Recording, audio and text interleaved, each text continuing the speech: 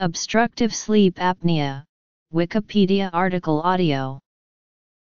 Obstructive sleep apnea is the most common type of sleep apnea and is caused by complete or partial obstructions of the upper airway.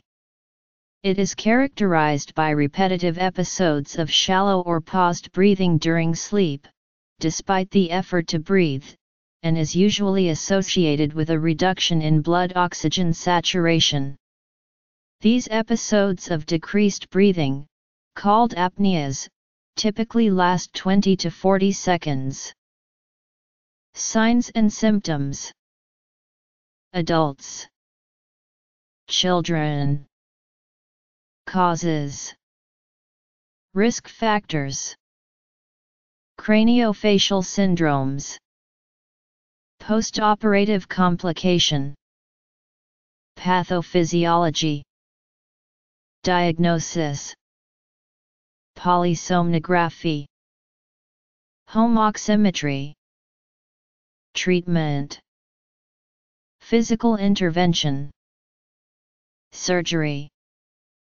Neurostimulation. Radiofrequency ablation. Medications. Prognosis. Epidemiology.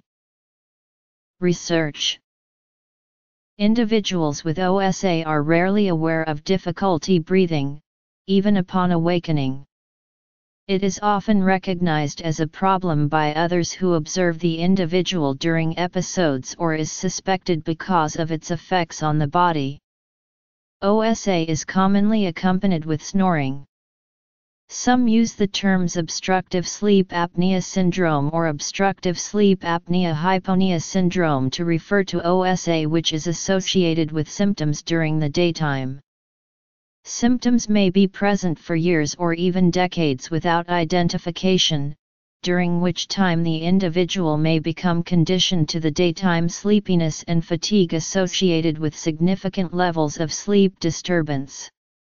Individuals who generally sleep alone are often unaware of the condition, without a regular bed partner to notice and make them aware of their symptoms. As the muscle tone of the body ordinarily relaxes during sleep, and the airway at the throat is composed of walls of soft tissue, which can collapse, it is not surprising that breathing can be obstructed during sleep. Although a minor degree of OSA is considered to be within the bounds of normal sleep, and many individuals experience episodes of OSA at some point in life, a small percentage of people have chronic, severe OSA. Many people experience episodes of OSA for only a short period. This can be the result of an upper respiratory infection that causes nasal congestion, along with swelling of the throat, or tonsillitis that temporarily produces very enlarged tonsils. The Epstein-Barr virus, for example, is known to be able to dramatically increase the size of lymphoid tissue during acute infection, and OSA is fairly common in acute cases of severe infectious mononucleosis. Temporary spells of OSA syndrome may also occur in individuals who are under the influence of a drug that may relax their body tone excessively and interfere with normal arousal from sleep mechanisms. Common symptoms of OSA include unexplained daytime sleepiness, restless sleep, and loud snoring. Less common symptoms are morning headaches, insomnia, trouble concentrating, mood changes such as irritability, anxiety, and depression, forgetfulness, increased heart rate and/or blood pressure, decreased sex drive, unexplained weight gain, increased urination and/or nocturia, frequent heartburn or gastroesophageal reflux disease, and heavy night sweats. The hallmark symptom of OSA syndrome in adults is excessive daytime sleepiness. Typically, an adult or adolescent with severe long-standing OSA will fall asleep for very brief periods in the course of usual daytime activities if given any opportunity to sit or rest. This behavior may be quite dramatic, sometimes occurring during conversations with others at social gatherings. The hypoxia related to OSA may cause changes in the neurons of the hippocampus and the right frontal cortex. Research using neuroimaging revealed evidence of hippocampal atrophy in people suffering from OSA. They found that in more than 25% of the OSA cases, this problem results in irreversible problems in mentally manipulating nonverbal information and in executive functions and working memory, despite years of optimal continuous positive airway pressure treatment. Diagnosis of obstructive sleep apnea is significantly more common among people in relationships, who are alerted to their condition by being informed by their sleeping partner, since individuals with obstructive sleep apnea are often unaware of the condition. There is a stigma associated with loud snoring, and it is not considered a feminine trait. Consequently, females are less likely to be told by their partners that they snore, or to admit it to themselves or doctors. Furthermore, CPAP is also perceived negatively by females, and less likely to be utilized to its full extent in this group. Although this so-called hypersomnolence may also occur in children, it is not at all typical of young children with sleep apnea. Toddlers and young children with severe OSA instead ordinarily behave as if overtired or hyperactive. Adults and children with very severe OSA also differ in typical body habitus. Adults are generally heavy, with particularly short and heavy necks. Young children, on the other hand, are generally not only thin but may have failure to thrive, where growth is reduced. Poor growth occurs for two reasons. The work of breathing is intense enough that calories are burned at high rates even at rest, and the nose and throat are so obstructed that eating is both tasteless and physically uncomfortable. OSA in children, unlike adults, is often caused by obstructive tonsils and adenoids and may sometimes be cured with tonsillectomy and adenoidectomy. This problem can also be caused by excessive weight in children. In this case, the symptoms are more like the symptoms adults feel, such as restlessness, exhaustion, etc. Children with OSA may experience learning and memory deficits, and OSA has also been linked to lowered childhood IQ scores. Most cases of OSA are believed to be caused by some adults with OSA are obese. Adults with normal body mass indices often have decreased muscle tone, causing airway collapse and sleep apnea. The cause of this is not well understood. OSA and recurrent tonsillitis are different in their mechanism and outcome. Old age is often accompanied by muscular and neurological loss of muscle tone of the upper airway. Decreased muscle tone is also temporarily caused by chemical depressants, alcoholic drinks and sedative medications being the most common.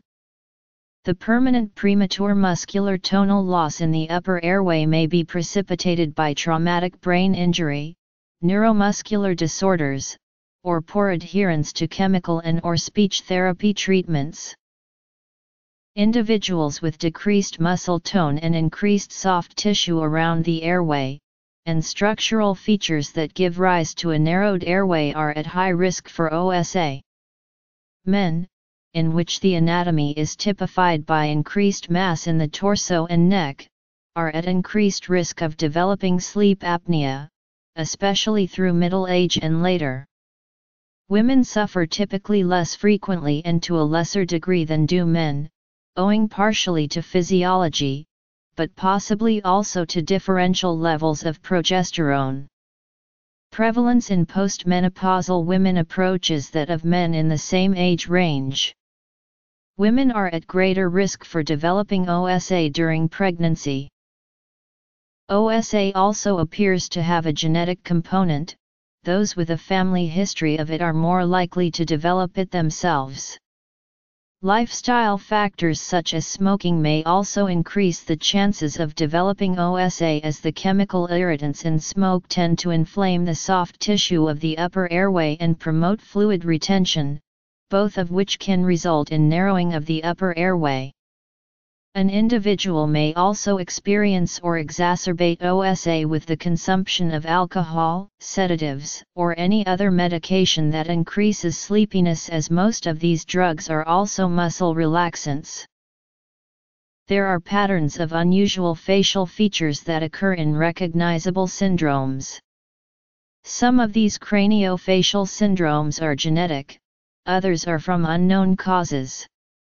In many craniofacial syndromes, the features that are unusual involve the nose, mouth, and jaw, or resting muscle tone, and put the individual at risk for OSA syndrome. Down syndrome is one such syndrome. In this chromosomal abnormality, several features combine to make the presence of obstructive sleep apnea more likely.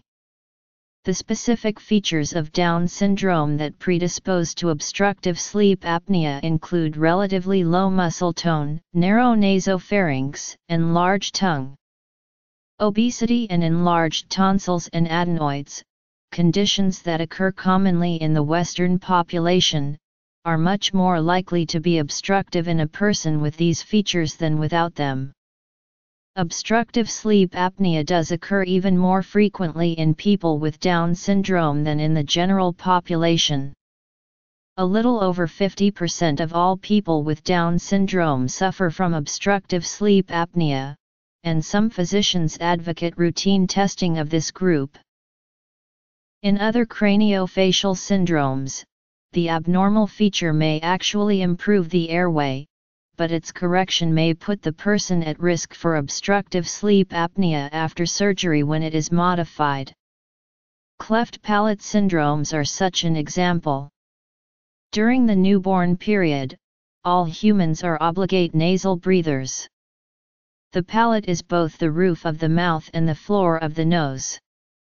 Having an open palate may make feeding difficult, but generally, does not interfere with breathing.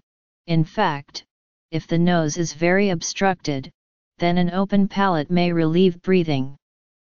There are a number of clefting syndromes in which the open palate is not the only abnormal feature. Additionally, there is a narrow nasal passage, which may not be obvious. In such individuals, closure of the cleft palate, whether by surgery or by a temporary oral appliance, can cause the onset of obstruction. Skeletal advancement in an effort to physically increase the pharyngeal airspace is often an option for craniofacial patients with upper airway obstruction and small lower jaws. These syndromes include Treacher-Collins syndrome and Pierre-Robin sequence. Mandibular advancement surgery is often just one of the modifications needed to improve the airway. Others may include reduction of the tongue, tonsillectomy, or modified uvulopalatinoplasty. OSA can also occur as a serious post-operative complication that seems to be most frequently associated with pharyngeal flap surgery as compared to other procedures for the treatment of velopharyngeal inadequacy.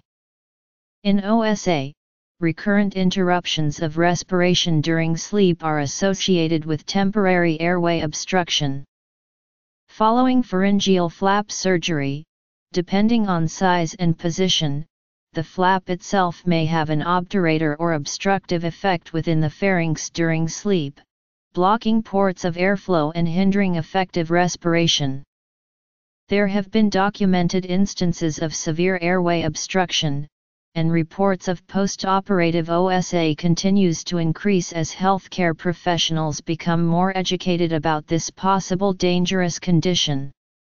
Subsequently, in clinical practice, concerns of OSA have matched or exceeded interest in speech outcomes following pharyngeal flap surgery.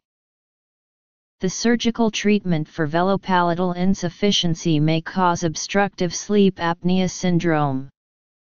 When velopalatal insufficiency is present, air leaks into the nasopharynx even when the soft palate should close off the nose. A simple test for this condition can be made by placing a tiny mirror on the nose, and asking the subject to say P. This P sound, a plosive, is normally produced with the nasal airway closes off, all air comes out of the pursed lips, none from the nose.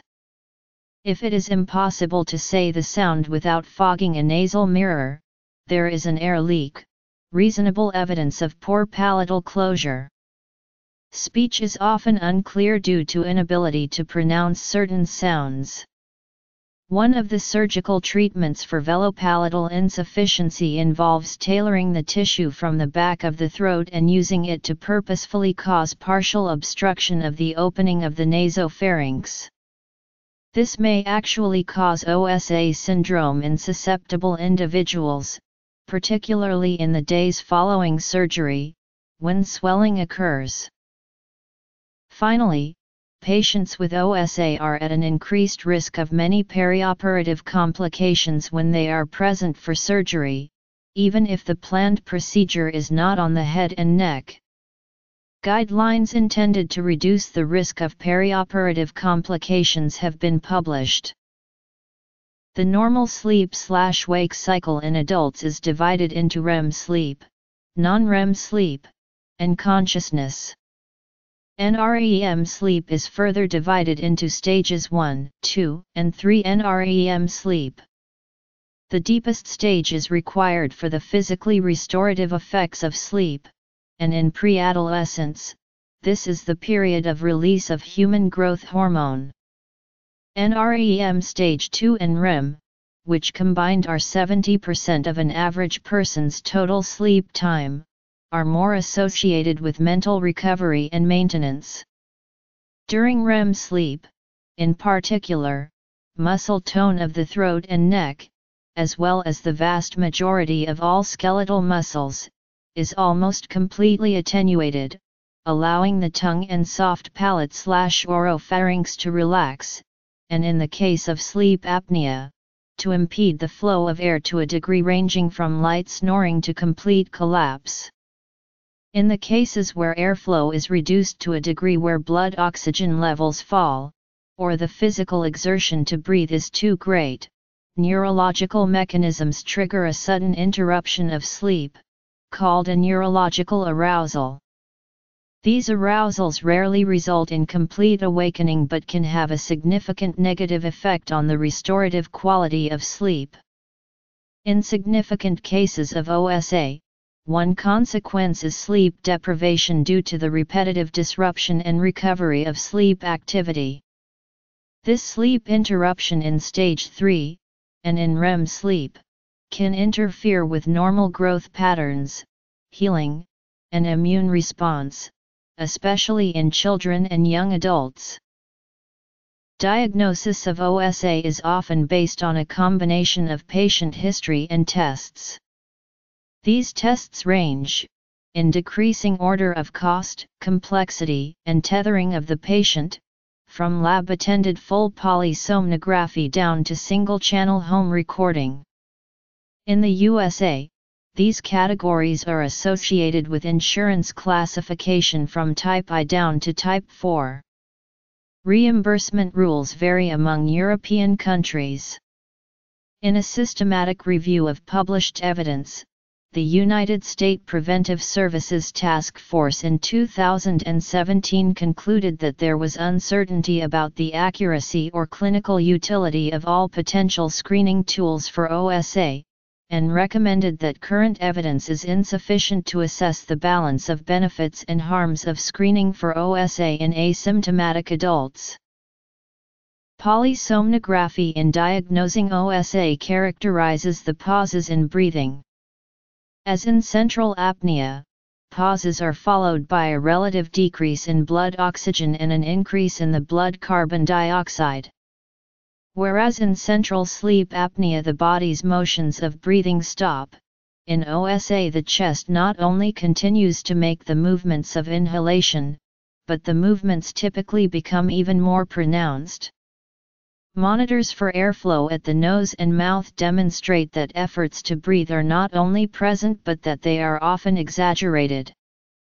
The chest muscles and diaphragm contract and the entire body may thrash and struggle. An event can be either an apnea, characterized by complete cessation of airflow for at least 10 seconds, or a hyponia in which airflow decreases by 50% for 10 seconds or decreases by 30% if there is an associated decrease in the oxygen saturation or an arousal from sleep. To grade the severity of sleep apnea, the number of events per hour is reported as the apnea-hyponia index. An AHI of less than 5 is considered normal. An AHI of 5 to 15 is mild, 15-30 is moderate, and more than 30 events per hour characterizes severe sleep apnea. In patients who are at high likelihood of having OSA, a randomized controlled trial found that home oximetry may be adequate and easier to obtain than formal polysomnography. High probability patients were identified by an Epworth Sleepiness Scale score of 10 or greater and a sleep apnea clinical score of 15 or greater. Home oximetry, however, does not measure apneic events or respiratory event-related arousals and thus does not produce an AHI value. Numerous treatment options are used in obstructive sleep apnea. Avoiding alcohol and smoking is recommended, as is avoiding medications that relax the central nervous system. Weight loss is recommended in those who are overweight.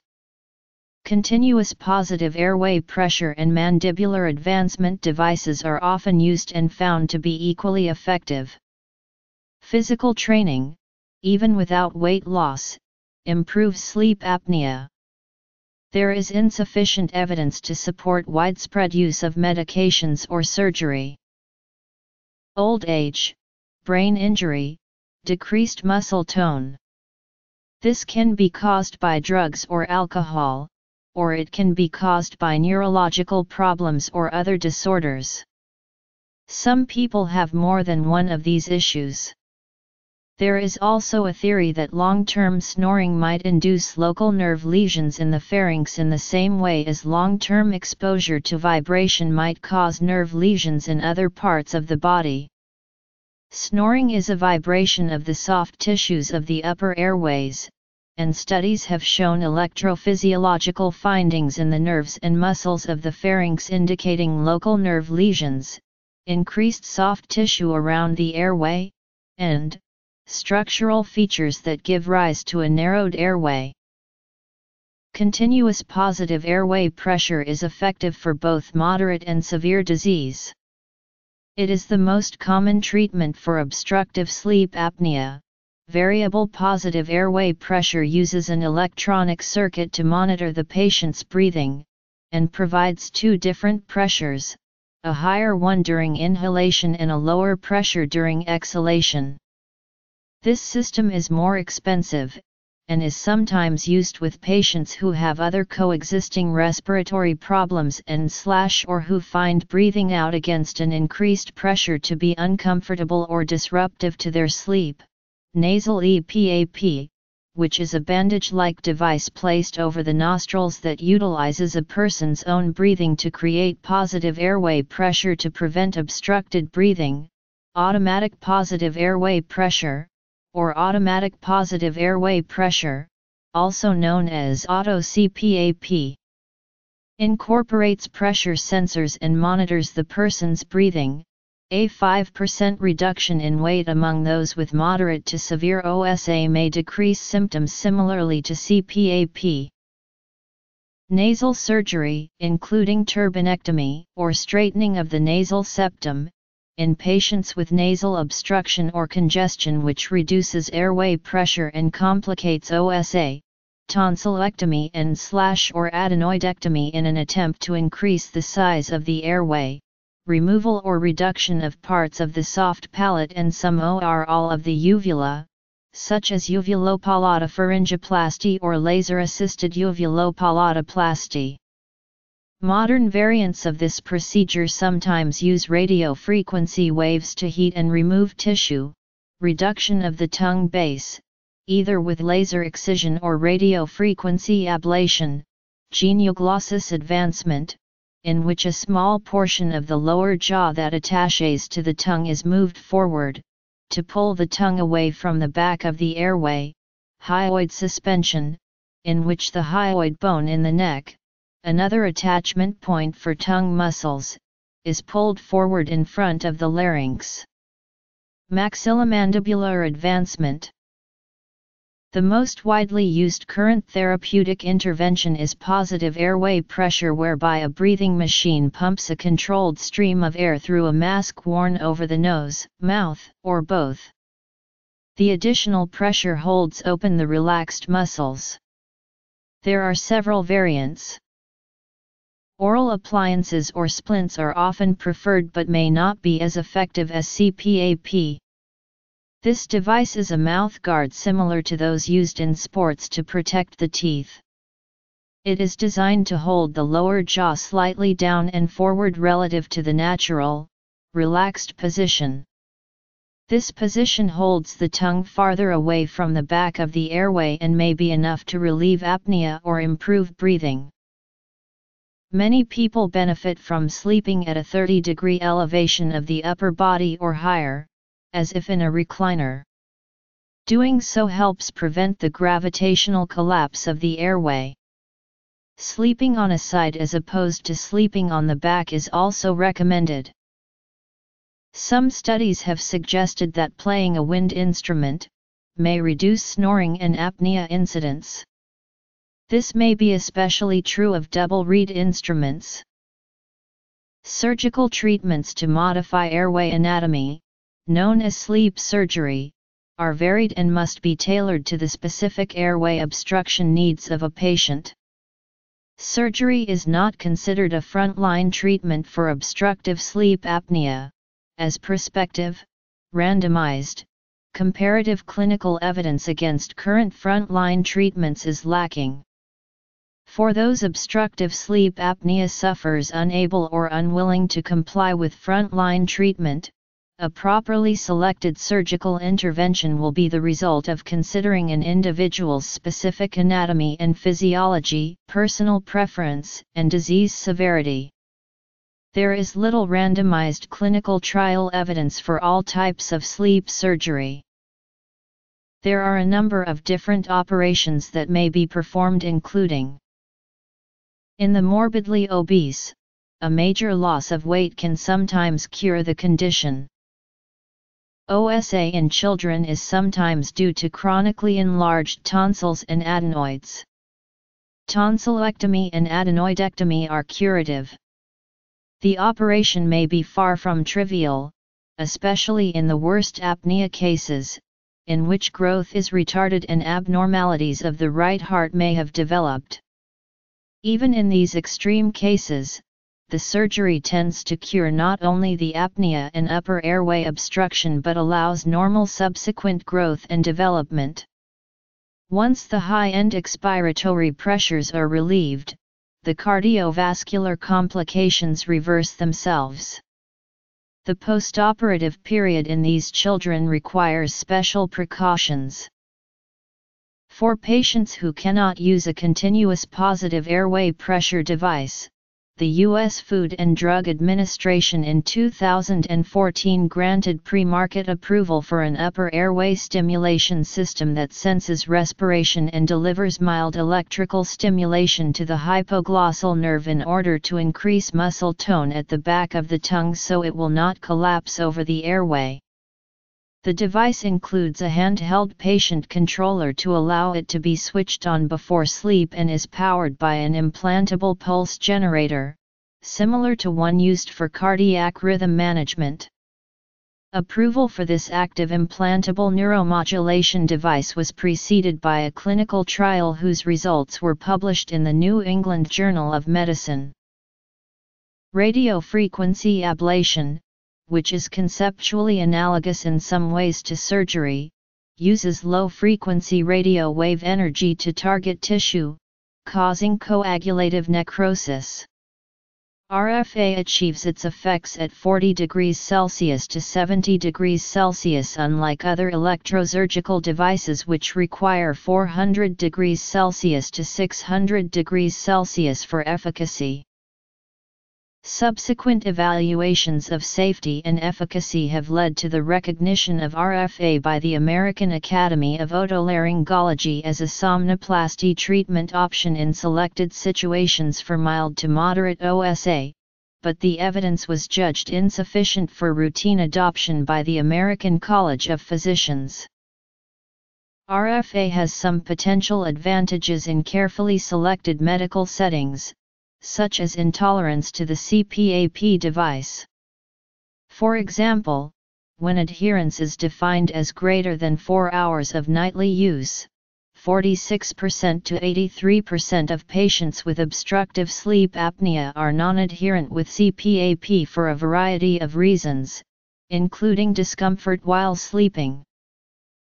RFA is usually performed in an outpatient setting, using either local anesthetics or conscious sedation anesthesia, the procedure itself typically lasting under 3 minutes. The targeted tissue, such as tongue or palate, is usually approached through the mouth without the need for incisions, although occasionally the target is approached through the neck using assisted imaging. If the tongue is being targeted, this can be done from either dorsal or ventral side. Complications include ulceration, infection, nerve weakness, or numbness and swelling. These complications occur in less than 1% of procedures. Evidence is insufficient to support the use of medications to treat obstructive sleep apnea. This includes the use of fluoxetine, paroxetine, acetazolamide, and tryptophan among others. Stroke and other cardiovascular disease are related to OSA, and those under the age of 70 have an increased risk of early death. Persons with sleep apnea have a 30% higher risk of heart attack or death than those unaffected. In severe and prolonged cases, increased in pulmonary pressures are transmitted to the right side of the heart. This can result in a severe form of congestive heart failure known as cor pulmonale. Diastolic function of the heart also becomes affected. Elevated arterial pressure can be a consequence of OSA syndrome. When hypertension is caused by OSA, it is distinctive in that, unlike most cases, the readings do not drop significantly when the individual is sleeping or even increase. Without treatment, the sleep deprivation and lack of oxygen caused by sleep apnea increases health risks such as cardiovascular disease, aortic disease, high blood pressure, stroke, diabetes, clinical depression, weight gain, and obesity. OSA accompanied by daytime sleepiness is estimated to affect 3% to 7% of men and 2% to 5% of women, and the disease is common in both developed and developing countries. It is most commonly diagnosed in middle-aged males. If studied carefully in a sleep lab by polysomnography, it is believed that approximately 1 in 5 American adults would have at least mild OSA. Neurostimulation is currently being studied as a method of treatment. An implanted hypoglossal nerve stimulation system received European CE mark approval in March 2012. Also being studied are exercises of the muscles around the mouth and throat through activities such as playing the didgeridoo.